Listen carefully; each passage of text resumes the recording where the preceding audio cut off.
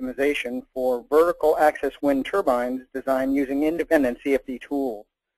Again, this recording will be available as well as some of the scripts that we used during the presentation. I'd like to start by introducing our presenters today. We're joined by Chris Sideroff. Good morning, Chris. Morning, Drew. Morning. Now, Chris has been with Pointwise since 2007. Before that, he's had a stint as a petroleum engineer. Chris did his undergraduate and master's work at the University of Alberta before receiving his PhD from the University, or Syracuse University in 2009. And where he spent most of his time looking at microenvironment CFD. And we're also joined this morning by Travis Kerrigan. Good morning, Travis. Good morning. Now, Travis worked as an intern at Pointwise since 2008, and he's been working with Chris, and he's completed his master's in aerospace engineering, and today we're fortunate enough to have Travis talk about some of the work he did while he was at the University of Texas at Arlington, where he looked at aerodynamic shape optimization of vertical axis wind turbines. Good morning, Travis. My name is Darrell Rittenberg. I'm the Director of Customer Development here at Tecplot Incorporated. We're your host today. My background's in chemical physics. I have my PhD from the University of Utah, where I also did a stint of research at the University of Osaka. And with that, let's go ahead and look at our agenda this morning. So we're going to start with a quick overview of some of the motivations for this study, and then we'll look at the problem setup, and we'll have an opportunity to look at some of the methodologies for automating the grid generation.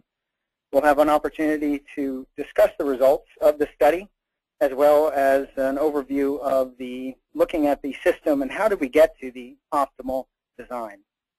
So just a quick, to put this in context, there's been a fair amount of research recently in moving from the macro to micro power generation. Now, in the United States, that's perhaps relevant, but if you move to the developing world, we're looking for many ways to have small organizations or small ways of bringing power. Now, this is, of course, a green technology, so we're looking primarily at wind and solar. And this is, of course, in the domestic market, we're interested in lowering our carbon footprint. Now, with gas prices continuing to rise and fuel consumption continues to rise around the world, we're looking for alternative ways. And this particular area is very well funded at this point. I know Obama has set aside a significant amount of money to look at some of these technologies. So that's kind of some of the backdrop of why this is an area where there's so much interest. With that, what I'd like to do now is turn it over to Travis, and he's going to talk about one study where he was optimizing a vertical wind axis turbine. Travis. Thanks, Darrell. So there's two major types of wind turbines. There's the horizontal axis wind turbine, and when I talk about these are generally larger with rotor diameters in excess of 100 meters. They produce more than a megawatt of power. Then there's the vertical axis wind turbine, and when I talk about the vertical axis wind turbine, I'm talking about those that are generally smaller, placed in urban or suburban areas with power output of just a few kilowatts. So there's a little animation in the bottom there just showing the different types of wind turbines.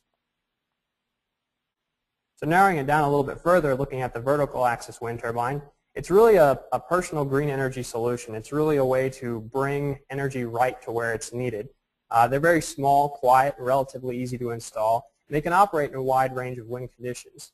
One of the major benefits is they can take wind from any direction because they rotate about an axis that's perpendicular to the wind. They don't have to be yawing into the wind. And they operate very well in fluctuating turbulent wind conditions that are generally found around buildings in urban areas. So there's two types of vertical axis wind turbines. There's the Darius and the Savonius. And the Darius will produce torque through lift. I'm going to talk a little bit more about them on the next slide. And the Savonius produce torque through drag by capturing air and blades that resemble a bucket shape. There's even a hybrid type, as you can see in the lower right-hand corner. That's really just a combination of these two types of rotors.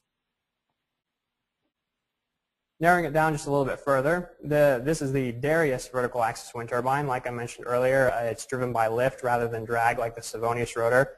The reason for choosing a Darius type wind turbine over the Savonius for the optimization is that a Savonius rotor is generally limited to a tip speed ratio of around 1, meaning that it'll rotate at roughly the same speed as the oncoming wind. Whereas the Darius rotor, being driven by lift, can actually rotate a little bit faster than the oncoming wind. In other words, with a tip-speed ratio greater than 1, effectively increasing its efficiency. So to kind of give you an idea how a Darius type rotor operates, you can see the schematic there. The blades rotate about an axis that's perpendicular to the wind, and each blade is at some angle of attack to the relative wind, and this angle of attack will change with the blades' azimuthal locations around the wind turbine. And we know that a blade at an angle of attack to the relative wind will produce both a lift and a drag component, which we can break into this normal force component that points into the center of rotation, not really contributing to the torque, and a tangential force component that's really the driving force of the wind turbine. And it's this tangential force component that's actually used to determine the torque of the wind turbine. So the real motivation for this project was to maximize the efficiency of the wind turbine by allowing the blade shape to change as the optimization progressed. I wanted to minimize designer experience or intuition because there's actually quite a large community designing and building these wind turbines in their backyard or garage. I don't really have a lot of experience in this area.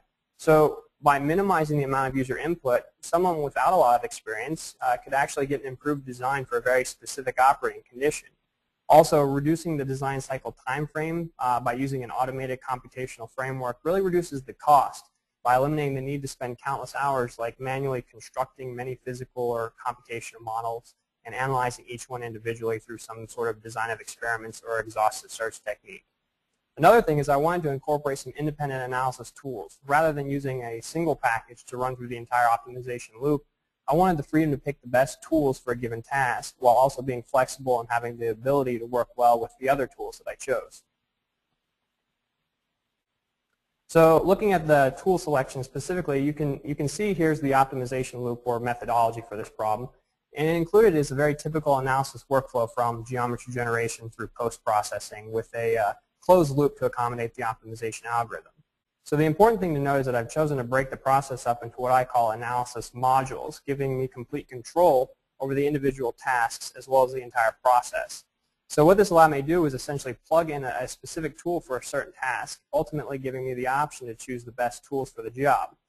So the tools I chose had to be flexible with robust I/O capabilities, as well as have good scripting capabilities, so I could run the entire process in batch mode, without constantly asking the user for input.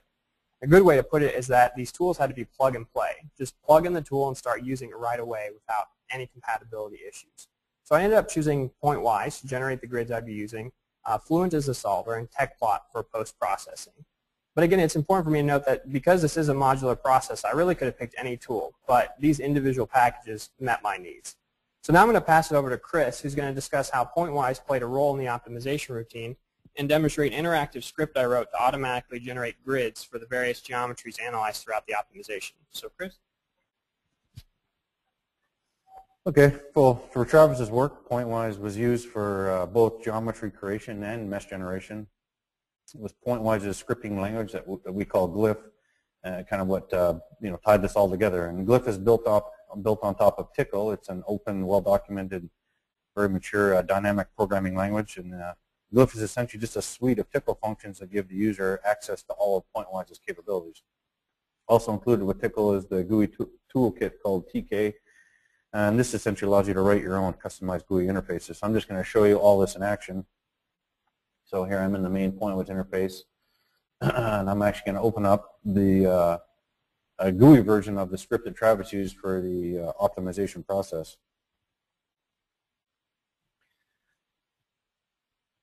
So the script can be broken down into 3 sections. We have a geometry creation section, we have a boundary layer mesh generation section, and then we also have a far field mesh generation section. So I'm just going to go ahead and create the geometry first. So coded up into the script is the NACA4 series equation. In the interface, I can only enter integer values for the equation. But in practice, this restriction isn't necessary, and you'll see later on in some of Travis's results that the optimized airflow actually has non-integer values. This is probably just a good opportunity just to show you the nature of a Glyph script.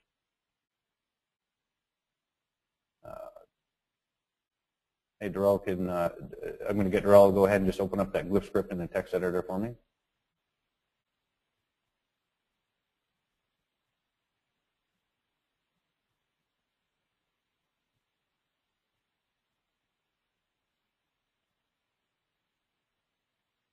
Thanks, Darrell. I'm just going to move down here to maybe just in a little different part of the script itself. So here's a good part to look at. So this is actually this for loop here. We have a for each loop. This is just a typical for each loop. And so we can see the equations for the actual NACA 4 series equations. We have the equations for the camber line, and we have the equations for the thickness. And at this point, this is all just pure tickle.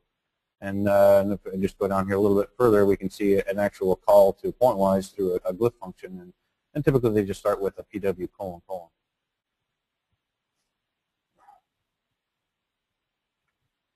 And just the last quick comment about glyph. It's fully documented, and then there's a tutorial manual provided with the software, so it's pretty easy to get up to speed. And Tecplot is fairly easy to learn language.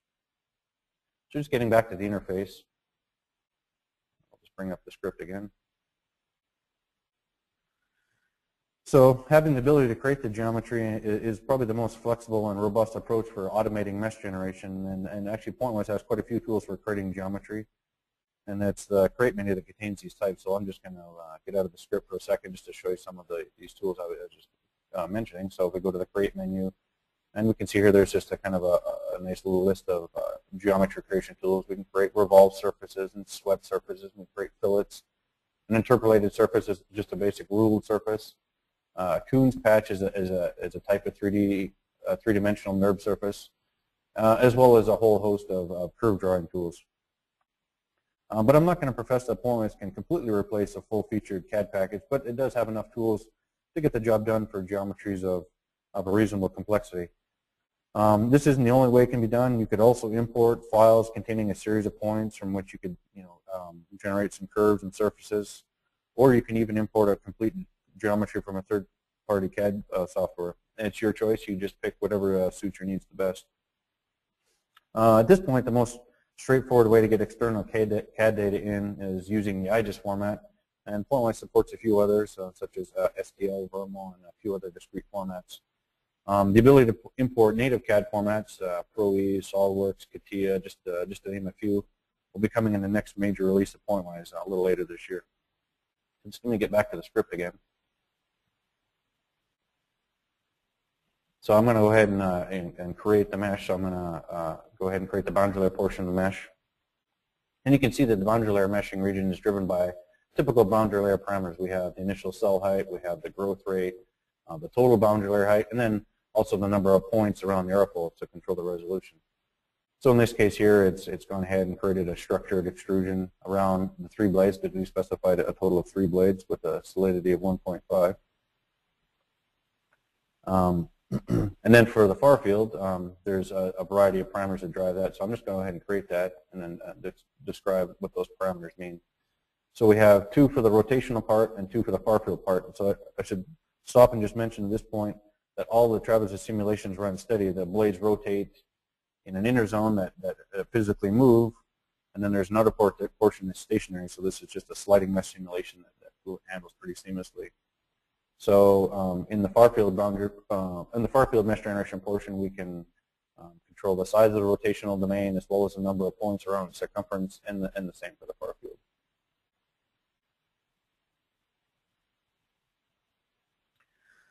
So before we move on, I just want to talk a little bit about the topology that Travis chose. So if we again zoom in, we look a little closer again, it's pretty obvious that this is a hybrid mesh where we have a very high quality structured mesh around the blades. Then we have a hybrid mesh, an unstructured mesh, excuse me, in the far field. So a very subtle but yet important piece of Travis's work included a mesh dependency study where he investigated not only different mesh resolutions but also different mesh types.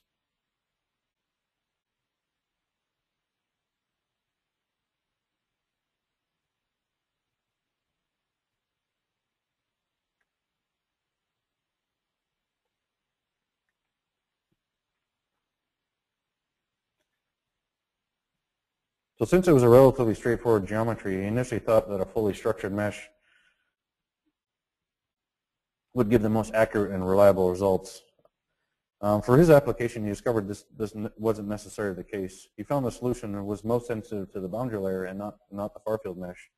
And so surprisingly, he found the hybrid approach actually gave a similar answer to the structured mesh with the benefit of a reduction in the number of cells. And if we just back up to the previous slide, we can see why. So for the structured mesh, the high resolution near the blade is unnecessarily propagated into the far field, and this doesn't happen with the hybrid approach.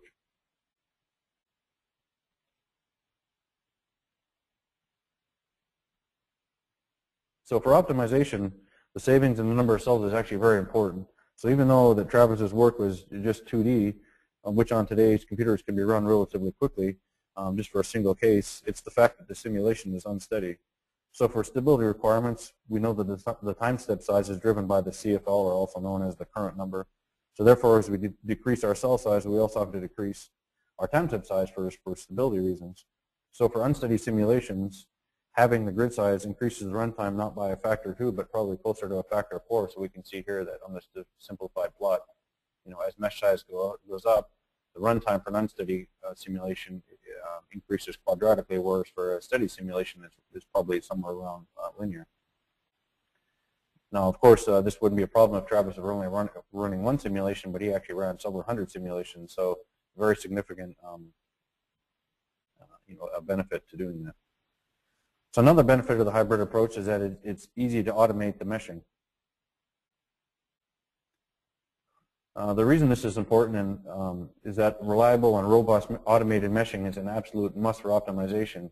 The optimization can create hundreds or even thousands of meshes with a wide and often unknown range of geometry types. And Travis has stated several times that PointWise's ability to seamlessly create hybrid meshes provided the high level of reliability that was demanded by its optimization process. So he ultimately settled on the medium resolution mesh. And the boundary layer resolution for this case resulted in an NY plus of 1 or less than 1, so all functions didn't have to be used. So at this point, I'm going to pass it back to Travis, and he's going to talk a little bit about some of the results from a very specific case. Thanks, Chris. All right, so the optimization algorithm chosen for this study was an in-house differential evolution algorithm. It's a stochastic direct search method where the parameters, mainly the airfoil parameters, are represented by floating point values like Chris mentioned rather than binary strings like in some evolutionary algorithms. And it doesn't require the problem to be differentiable or continuous as is required by local gradient-based methods. And this makes it attractive for design optimization where the characteristics of the solution space may not necessarily be known beforehand. It's also very fast because each objective of function evaluation can be done in parallel. It's robust and simple to use with just a few user-defined parameters. The design parameters are generated through mutation, crossover, and selection operations, and this is very typical of an evolutionary type algorithm.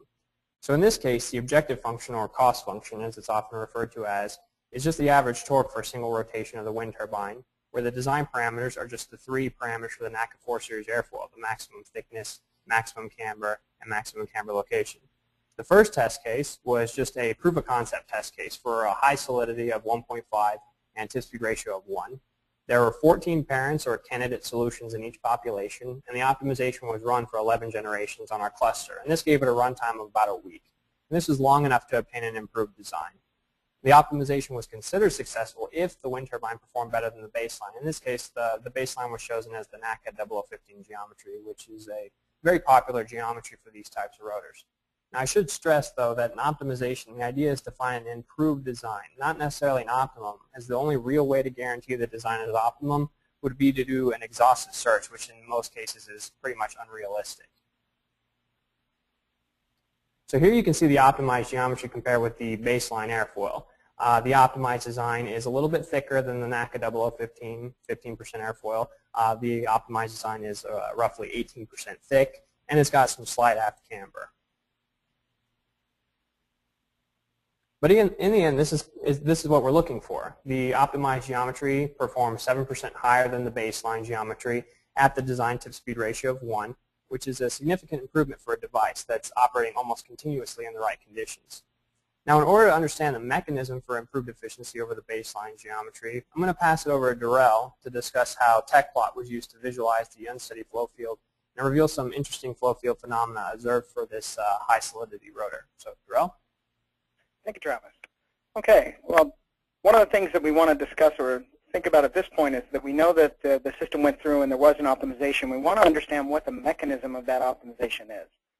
So we want to use post-processing to evaluate the process, really try to understand what's behind that optimal design. And finally, how are we going to present that information? So when we think about how we might present that to someone who would be building this, we want to show them, hey, this is how we came up with this design. This is why the Savonius, if we were looking at more of a, if we're looking at a Savonius versus a Darius wind turbine, we're going to look at how we got to that optimal design. So first, I think it's probably best to just start with a static image. Now we're looking at 3 generations. This is the initial design and the optimal design. We're looking at 3 intermediate designs. And one of the key things that comes out of this analysis is you can see that there's some vortex shedding off the leading edge of the airfoil. And that's leading to additional drag. Now again, that's we're not trying to optimize drag in this context. We're trying to optimize lift. Now if we look over here at just the average lift on the blade, or the average pressure on the blade as it goes through the rotation, this red line represents the optimal design, whereas the blue line represents the initial design. And you can see that there's about a 7% difference quantitatively. Now this is an unsteady phenomenon, so ultimately we're going to need to look at this in the context of an animation. So what we're looking at here is the optimal design candidate versus the original design candidate. And you can see the NACA 15 airfoil. You can see that we have that formation. I'm going to use the animation slider here. We're going to go back so you can see this in more detail. So you can see in this area where we've actually shifted that vortex shedding to the trailing edge of the airfoil. And at the same time, if we look at the quantitative pressures on those airfoils, and we look in particular at the values here, they range from a value here, which this is the same 20, and here's 20. You can see that the maximums here are about, again, about 7% over the initial design. So you can see that we can present kind of a simple image. If we wanted to dive in a little detail, we can actually open these data in Tecplot. Now, to point out, everything I've shown you up to this point can be done in an automated way. Tecplot's completely scriptable, and one can actually launch Tecplot to intercept the fluent files as they come off the simulator and process them. And we've actually done some work, which I won't actually open up the script, where one can actually do this in situ. So as the fluent is actually going through its simulation, as each individual case and DAP file become available, Tecplot will recognize that there's an available file, process that file, either generate an image or add it to something that we call a lightweight export. It's not truly important. So what I have here, again, are the optimal design, and we're looking at the original and optimal design. We're looking at those pressures here. Now, again, to quantify those data, let us quickly just take a look at the maximum here. So we're looking at a value of about 24 for the optimal design versus a value of about 23. That's for the initial design. So again, about that 7%. Now we have, these data are transient, and if I move back and look at the one blade in a little more detail, so that you can really appreciate that fine structure here. So what we're looking at, you can see here we have that vortex shedding right off that leading edge. Now this is, as you can see, because the number of contour levels in this area aren't all that fine, it may be difficult to understand what's going on. One of the things that people often want to do is to evaluate the fine structure by adding in additional contour levels to really try to understand more about what the shape of that shedding looks like. And we can add those interactively. Again, that just gives us an opportunity to identify that fine structure. Additionally, we may want to take a look at these data as they animate and be able to do that on the fly as well. So if I just walk over, we can actually play through now. So we can watch that, and we can at the same time watch how it's the quantified values as well. Now if I pause here, you'll see that, I'm going to redraw this real quick. You can see that at any particular time I could move back and forth. Now when I want to present this information out to say a presentation or put it in PowerPoint, we can very quickly just dump this off into a file if we chose. Now you can use a number of different formats, ranging from your flash file to the Windows Media video. So really, you have an opportunity to present the information or put it in a file format that works well for your audience. So if you're working with people primarily in Windows, you may actually choose the Windows Media file. The other thing to point out is that although these data were in Fluent, in principle, the same kind of analysis could be done with data from a number of different sources. So they range from your typical finite element codes like ANSYS, Abacus, and Nastran.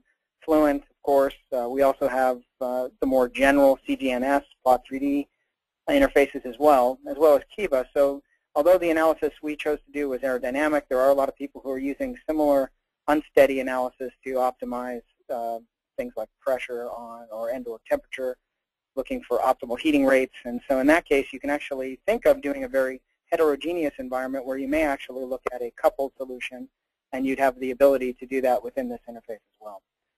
So with that, hopefully you get an understanding, or you can see how one might present the information. And ultimately, you may just want to take this right into PowerPoint.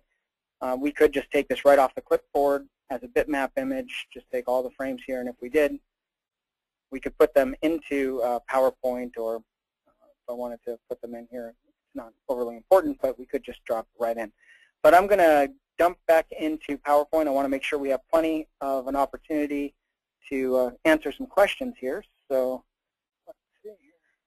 Let's get back. So let's just talk about two things. We do have a tutorial where we'll dive into a little more detail on strategies for working with unsteady CFD results. That'll be Thursday, May 12th. If you're interested, we'll send out some links to that, and they'll be available on our website. So just to summarize, we've shown how one can actually leverage the best tools available to use for CFD optimization. Now, we chose, in this case, Pointwise, Fluent, and Tecplot, of course. But you really could use any tool. That includes, there was a couple of questions that have come through already on OpenFOAM. Of course, the same strategy would work with OpenFOAM. It would work for CFX. It would work for STAR CCM. So you really have quite a bit of flexibility in selection of tools for a given study. And that's kind of the key thing here, is that depending on the system you're looking at, you may want to choose a simulator that's better for a particular flow regime. And with that, what we'd like to do now is open it up to questions. We do have some that have already been typed in. Again, just to remind the audience, if you are interested in asking a question, there's two ways to do that. One, you can raise your hand. If you raise your hand, we can select you. We'll unmute you. You can ask the question, and Travis, Chris, and myself will try to answer that. The other way that you can do that is if you go over on the control panel, you can type in a question in the questions dialog, and we'll answer those as well. So I'm going to start with some of the questions that have already come in. Again, if you've got a question, please go ahead and raise your hand. But let's start. The first question was, could you talk about which optimization framework was used for this analysis? Travis, I suspect that's for you. Could you repeat the question real quick, Darrell? Yeah, Olaf Froman is asking, could you please tell which optimization framework you were using? I'm assuming he's talking about the algorithm. So in that case, it was the differential evolution algorithm. Okay. All right. The second question was for Chris. Chris, there was a question about trying to quantify some of the numbers on that graph where we were looking at time savings, especially for unsteady. If perhaps you could give some flavor for what those relative savings are.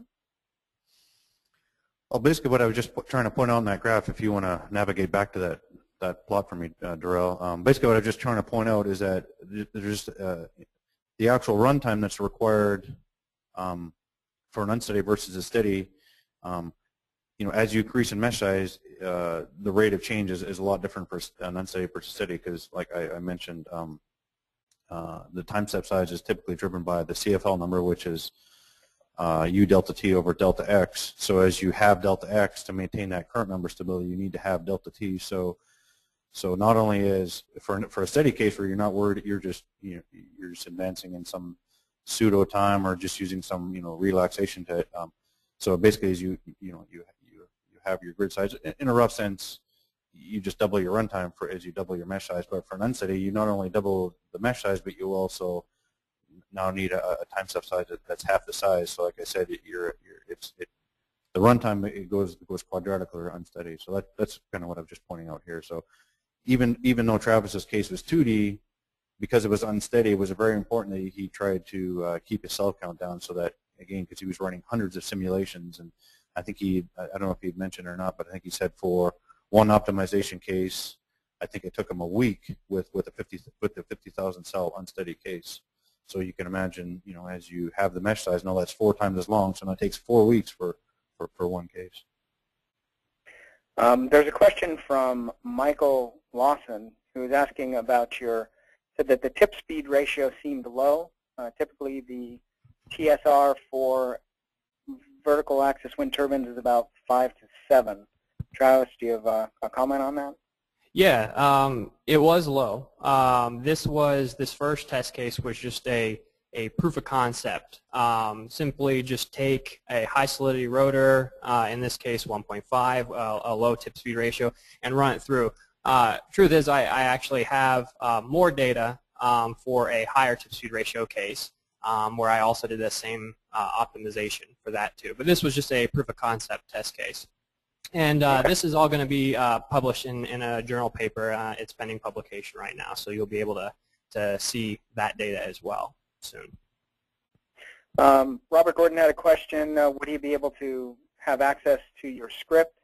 He'd also learn how you could use this optimization perhaps even with OpenFOAM rather than with Fluent. Okay, yeah, I'll get this one. Sure. The script will be available. It can, like Chris mentioned, it can be run in batch. You can strip the GUI out and run it in batch mode from the command line. And right now the script doesn't export to any solver, but Pointwise does export to OpenFOAM, so you can take this script and actually use it with OpenFOAM as well. Okay. Let's see, just want to put this back very quickly on the question so that if someone has a question they don't want to ask here, that at least they know where to pose those questions. Going back to that optimization loop, Doug McCorkle would like to know what tool you used for the optimization code itself. Yeah, like I mentioned earlier, the optimization algorithm itself was the differential evolution algorithm. It's just an in-house code that we have in our lab, so we can do all the function evaluations in parallel and then feed it to this code, and it'll go through the generations and everything. So that's what we use in this case. Okay.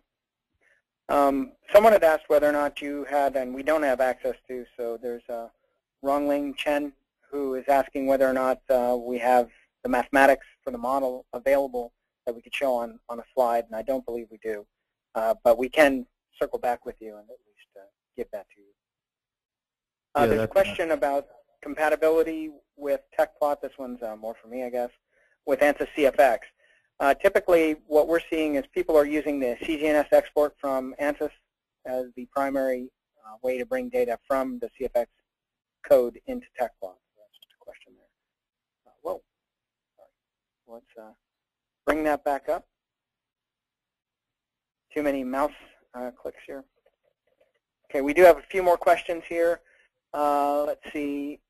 Karis Hamid is asking, I've done some optimization using Fluent, and I get a NACA 22 airfoil as optimized airfoil, but that was in 2D using a sliding mesh technique. Will the results change when I go to 3D? That's a good question. Yeah, in 3D, that's basically just this case extruded. So if you assume that you're extruding it really far, very high aspect ratio blades, right? The tip leakage would actually have a little bit of effect, but not too much. So you could imagine if you were to extrude this with a high aspect ratio, you could get pretty much the same results. I'm assuming that the performance you get will be a little bit different, but the overall idea, if you optimize in 2D, it might actually work in 3D. That is a question that I have to answer by doing a little bit more research and actually taking it into 3D. Okay. Travis, just to continue on that, there was at least 2 questions on that. So there was a question of you tried to look at the 3D simulation or the 3D behavior? No, I have not tried looking at the 3D behavior yet, but that has been marked for future research most definitely. So. Okay, there was a question. Can you comment on the sliding mesh used for the calculation?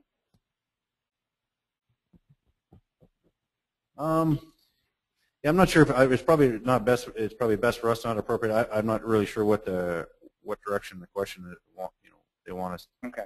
How they want us to answer, but it's probably best just to contact your ANSYS rep. I'm probably guessing they're concerned about quality issues at the interface, but you can see in Travis's case, he kept the interface a long ways away from the blade. So if that's where the direction of that question was going, but the best is probably to talk to your ANSYS rep and get the best. He'll probably give you the best feedback on that.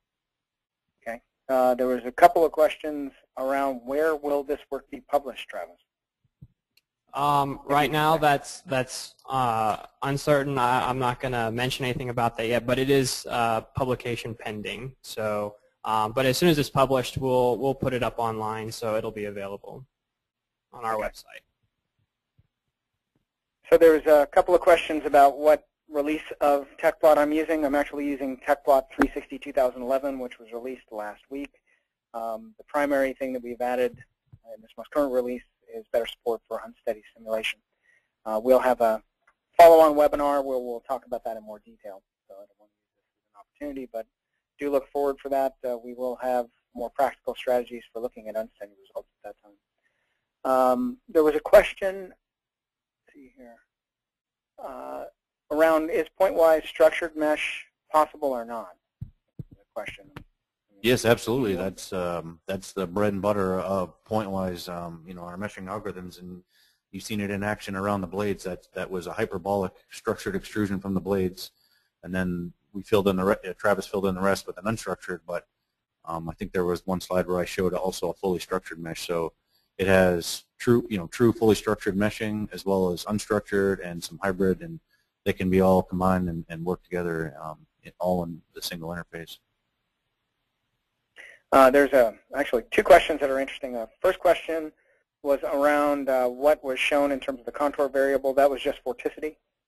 So you're looking at the vorticity around the airfoil.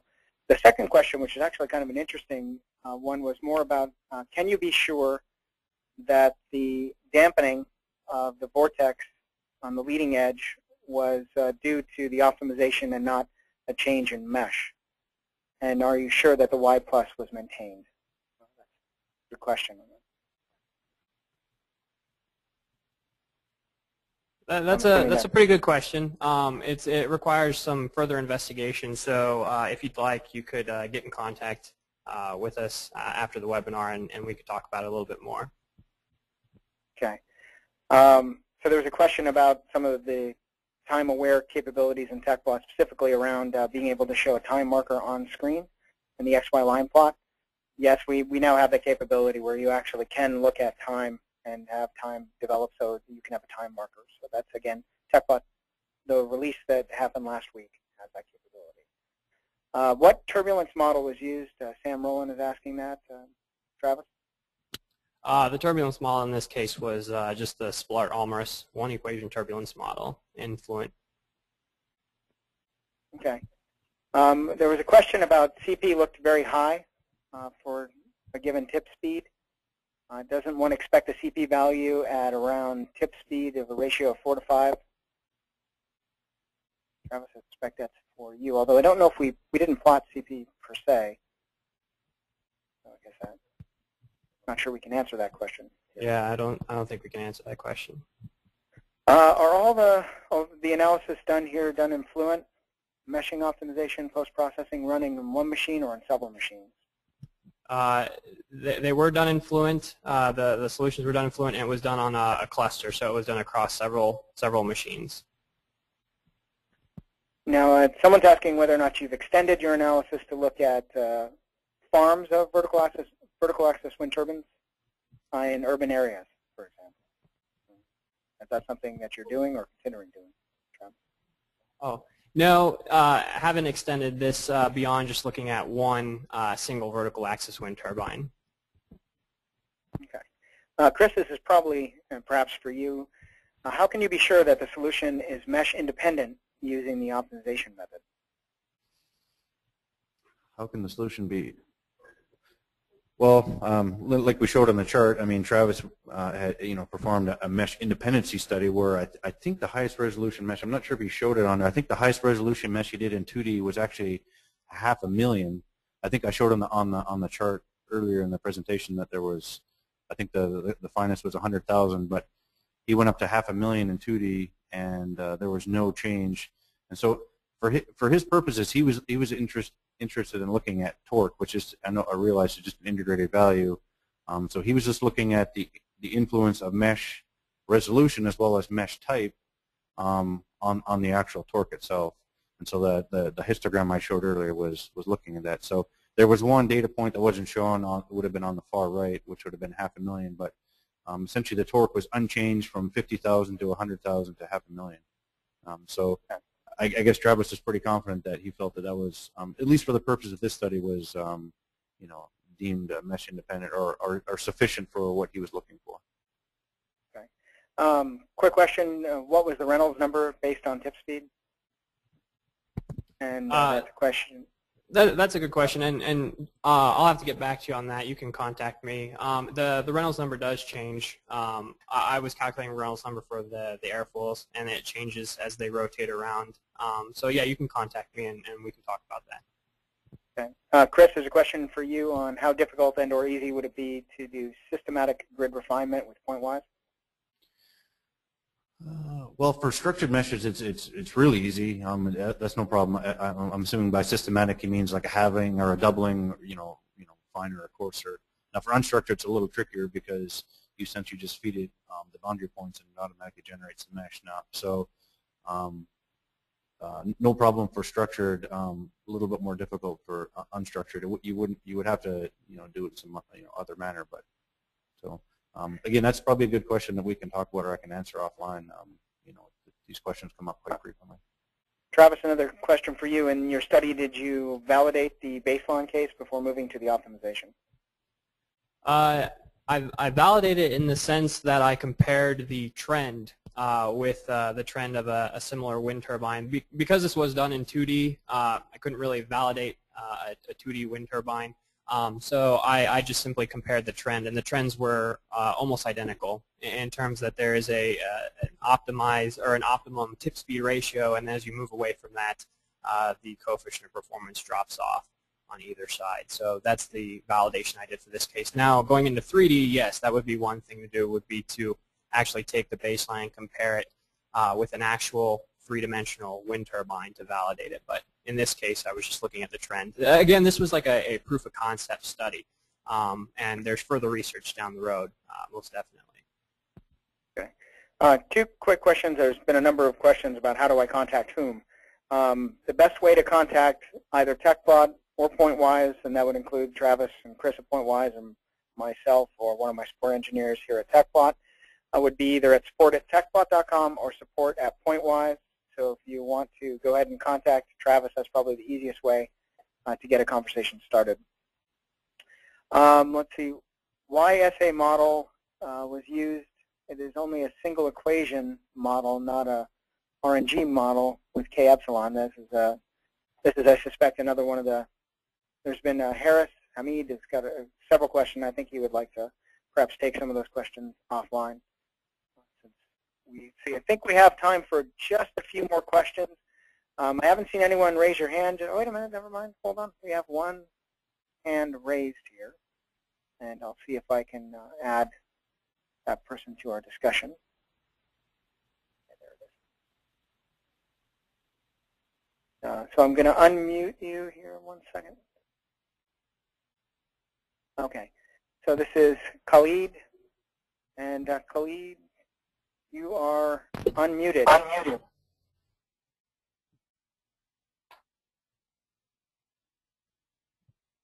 So Khalid, Ali Mohammadi, if you have a question, you can go ahead and ask it at this time. Well, let's see if maybe it's better if you just type that in. Let's see. Did you set up a rotational speed, or did you evaluate it from the estimation of the resistance from the elastic system attached to the wind turbine? No, I set up the rotation speed. So I just gave it a fixed tip speed ratio. I fixed the inlet velocity and the rotation speed of the wind turbine. Okay. We have time for just a couple more questions. It looks like we have a question from Udit Goyal. Udit, I'm going to go ahead and unmute you. So if you have a question, please feel free to ask it at this time.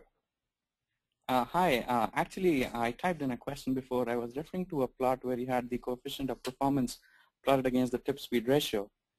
You correctly said that the trends of the CP look the same, that there's an optimum at a particular tip speed ratio, which tends to fall on either sides. But I mean, what I thought was that at tip speed ratios of 1, these Daria wind turbines kind of give very low coefficient of performances. The value of 0.4 at tip speed ratio 1 looked kind of something that I would not expect. Any comments? Yeah. Again, this was an optimization. So we were optimizing for that tip speed ratio. So it's not entirely certain that it is uncommon that you could get an efficiency that high if you were optimizing the blade shape. But again, yes, I've seen similar things in literature, and this is why going into 3D and actually analyzing the performance of these high solidity rotors at these low tip speed ratios would probably produce more accurate coefficient of performance. But again, the trend is what I was shooting for, and the trend is very similar to not necessarily the absolutes of the trend, meaning coefficient of performance, but the actual shape of the curve very much the same with a real vertical axis wind turbine. And that's what I was looking for, just to make sure that I was getting the same trend before continuing on with the optimization. Okay, thanks. Thank you. Let's see, we have another question from Fareed. Hold on one second here. Okay, yes, Farouk Saeed. Farouk, we're going to go ahead and unmute you now. If you have a question, feel free to answer or ask it at this time. Hello, can you hear me? Yep. Yes, I can hear you. Okay, well, I typed in a few questions. I was not sure that I had to raise my hands also. I just wanted to ask you about the scripting software or the scripts that you used. I'm actually interested in this procedure, automating the whole optimization process. So I would like to, if you give us some more details about this. That was very short. Okay.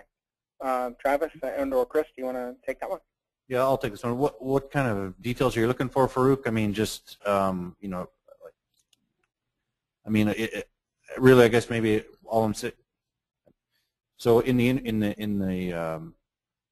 GUI interface that I was showing in point-wise, there was a series of parameters that was driving all that, and so maybe it's just best. Is the script still open, Darrell? Can you just flip over? It should be. Yeah. No, the actual. There we go. Yeah. So I mean, so Farouk, here's the script itself, and again, it's just, you know, Tickle is just a programming language. Now it's dynamic, where you don't actually have to compile the code. It's interpreted, and so it's just you know, storing all those variables that I either provide in the GUI, or in Travis's case where he ran it in batch. Those variables are populated with some sort of input, when in batch would have been through would have been driven by the output from the optimization algorithm, and so that's how it goes. And so, you know, based on some sort of equation here, so I'm showing the equation for the airfoils. I can go ahead and generate the points that govern the shape of the airfoil, and then based on that, I can create my mesh. Right. Someone that, let's see, there's two questions. Again, this is for Travis. Did you take into two things? One, did you consider power generation as part of your simulation? Did you try to calculate the power output? And the second question, which is really a follow-on, did you look at optimizing other things such as blade angle of attack? Okay. As far as the power output, no, it was a pure aerodynamic optimization. So just looking at the efficiency of the blades, no generator or anything of that sort. And what was the next question, Drew? The other question was around, did you consider trying to optimize the angle of attack as well? Nope, I didn't try optimizing the angle of attack. I'm assuming he means the pitching of the blades about an axis of their own, because these blades experience different angles of attack as they rotate around the wind turbine. So they were just fixed in their relative positions. Okay, cool. There's a couple of questions here, actually, about 3 of them around how did I make that nifty animation, and how hard and/or easy was it to do. The animation capabilities in Tecplot are pretty straightforward. Someone had asked to demo it. Basically, when you load in your results, if they are time aware, you get the VCR control. And frankly, it's as easy as, once you have the VCR control, moving through time is just a question of hitting play. So there's no magic here. It's actually quite simple. Again, if you're interested more in unsteady analysis, we will have a tutorial that will be coming in the early part of May, and so we'll go through that in detail. So I don't think it's worth going into great detail in terms of how one generates it outside of, say, it's a relatively straightforward operation. Let's see. Someone was asking about the actual code that you wrote for the optimization. What programming language did you use, Travis? Was it C, Python? What were you using? Yeah, that was written in C. C. Okay. We have time for perhaps one more question. So let's see. Looks like you have, let's see, how many divisions did you use along the blade length, and what is the length versus divided by the chord? What does that ratio look like? And I suspect that's either for Chris or Travis. The number of divisions along the blade, I'm assuming that's how many points were along the blade. So to generate the blade, there were 1,000 points. In the mesh, not that many. Those are details that'll be in my paper, so he can talk to me a little bit offline about that. Okay. So that was a short one, so we have time perhaps for one additional question. And we have Lou Wendy. Lou has actually raised his hand, or her hand, and so I'm going to go ahead and, Lou, you're on. If you have a question, you can go ahead and answer or ask that at this point.